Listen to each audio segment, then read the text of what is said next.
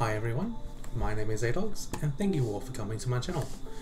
So today I'm going to be going over the 4 decks that made it to the top 4 at the Bushiroad Shop Challenge at Games Corner in Parramatta. So it was capped at 16 players, and then with that out of the way, we'll jump into the video. So for the deck that came first, it was a Grade 4 Magnolia deck. Now, Grade 4 Magnolia has now been unrestricted, so you can actually run 4 inlet pulses with Grade 4 Magnolia. You previously couldn't because of the restriction on them. So essentially, Magnolia is back at full power. So you can draw a lot of cards, you can easily build a board. It also has access to an counter charge now, thanks to this cheeky little sheep, alpaca, whatever you want to call it. And then you do have the auto ride line just to kind of slowly build advantage, and then the orders as well are very solid in this deck too. You can kind of soul blast out your inlet pulses and keep bringing them back. If you ride a Magnolia or a Magnolia, you can probably call another inlet pulse out too. Yeah, so just overall just very solid. So yeah, congratulations to the person that came first place. For second place, we had a Gravidia deck. Now, you can probably see already that this is definitely different than most Gravidia decks, as most of them are Gravidia World. But this one is actually an almost pure Gravidia deck, with the only exception with the ride line being the Command Rusher instead of being the Sistana or Barringer. But the person I spoke to explained to me why they ran this ride line. So it all revolves around Peters. So Peters has a skill that when they attack this unit boosted hits, you can choose up to 2 meteor cards from your drop and put them on the bottom of your deck in any order. And if you put 2 cards, you can tie this unit and draw a card. So the game plan is, well, in the early stages of the game, to get to grade 3, is you want to use the world's skill to hopefully get 2 meteors from, I think it's top 7 cards. And the idea is then those meteors you're going to be using to discard for your ride line all the way up to grade 3. And then when you do that, the Gravidia Peters can put those meteors back, if it hits, to draw a card.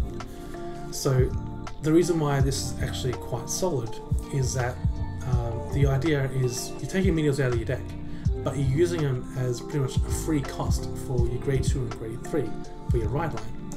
So then when your Peters hits, those meteors you want in your deck, they go back in your deck anyway. So it's actually like a very kind of free engine, so you can kind of keep a lot of better cards in your hand, like your regards and stuff, as like you know, to actually use instead of having to discard maybe other key pieces that you could have used otherwise for aggression. So yeah, I definitely like the idea of this ride line, and I also like the idea of the deck. So for anyone who maybe wanted to try a different variant for Gravidia, and maybe you're tired of playing Gravidia World, maybe give this deck a try. You might end up liking it. So that is the second place deck. So congratulations to the deck that did come second place. Now for third place, we did have a Youthberg deck. So Youthberg itself is just very solid. You have a lot of filtering, a lot of draw power, your Tempest and stuff as well. You have really good kind of like end game with Gust.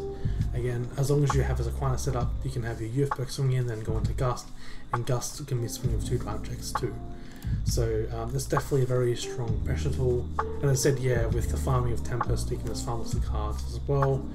You have Snarls looking to kind of help filter for your Youthberg, so like either your Persona rides or your other Revolve forms, just so the deck just functions.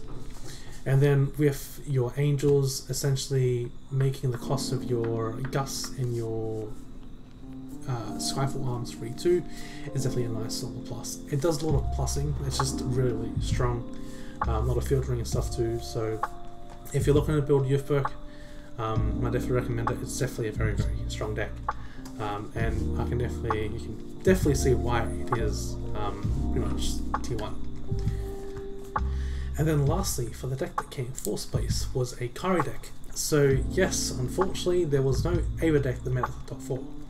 I believe there was an Ava deck that was in top 8, but because it was a top 16, because it was capped at 16 players, I kind of only wanted to go over the top 4 decks. So Kari honestly is just still a very strong deck. It can draw a lot of cards, it can do some sort of multi-attacks. It's surprisingly tanky too. As long as you can get to your grade 4 Kari, I feel like your deck's pretty much settled from there. I think it's just the main thing you have to worry about. But as long as you can get to there, the deck's pretty much good. You know, you'll always hit big numbers, and yeah, you just kind of start snowballing, honestly. So yeah, so that was the top 4 decks that made it in the Bushiroad Shop Challenge at Games Corner Parramatta. So if you guys did enjoy the video, make sure to leave a like, and while you're down there, why not subscribe and hit the notification bell so that when I upload another video, you will be notified. adawgz out. See ya.